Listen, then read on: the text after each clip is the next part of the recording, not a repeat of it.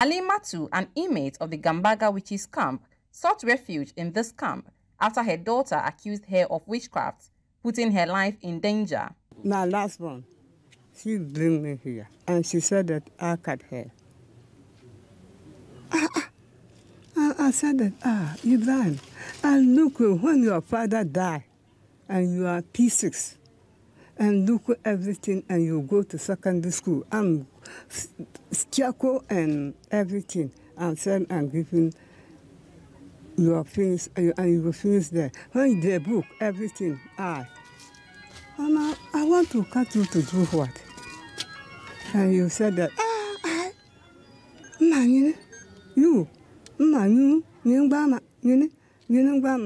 but I go to the bush and came out and come and sit down. And Amiru come and said that, go, and I hear. That my children said that I cut her. Alimatu is among the more than 90 women seeking shelter at 6 designated homes known as witches camps in northern Ghana.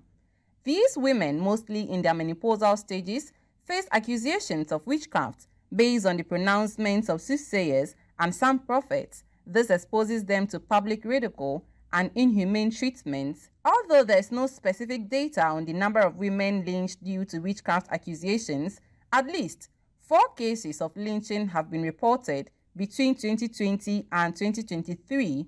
Among them was the murder of 90-year-old Ekwia Dente a few years ago in Kafaba, which sparked nationwide outrage.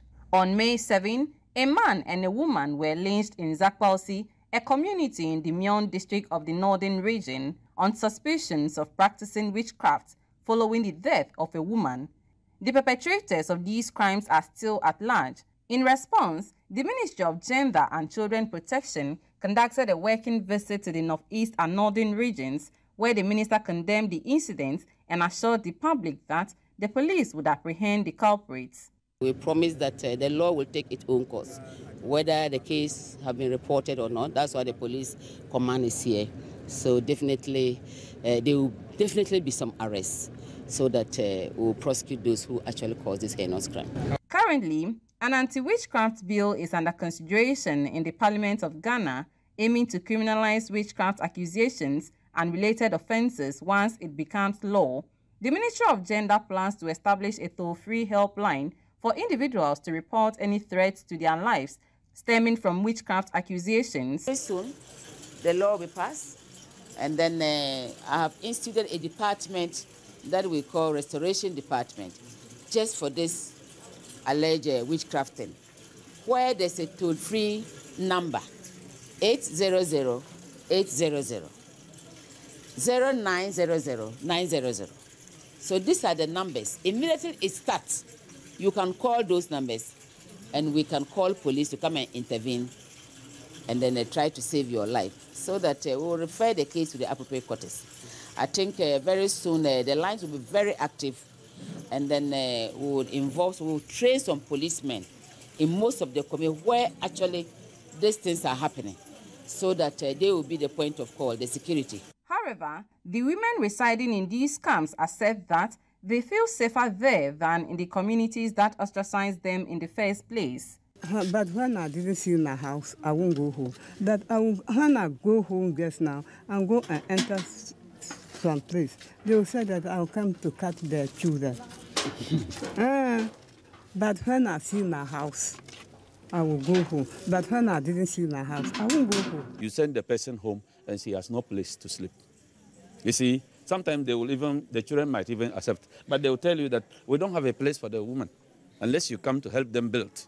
Sometimes they will tell you that, yes, our mother had been in Gambaga for, let's say, 50 years. She has no room again. We want to accept our mother, but we don't have the means.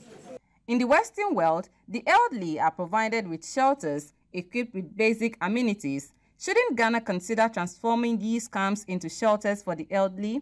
The ministry is actually looking at it.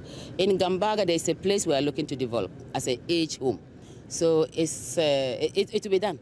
And then we would like to do it across all the regions. So where there's a point that somebody don't have anybody to take care of him or her, so you can seek shelter there. So social protection is a fundamental right, especially for older people who have contributed to the nation's development. Unfortunately, this group seems to be excluded. Although the Sustainable Development Goals aim to address multidimensional inequalities, older people are not explicitly targeted. Nevertheless, this issue cuts across multiple SDGs, necessitating the government's design and implementation of specific social protection programs for the elderly in society to achieve the 2030 agenda. So long as the belief of witchcraft exists, women, especially older women in rural communities, will continue to face maltreatment from community members in their old age. There's the need for government and relevant stakeholders to take in measures to ensure that these women are protected. From the Northern region, Dinah Ungwan for Citi News.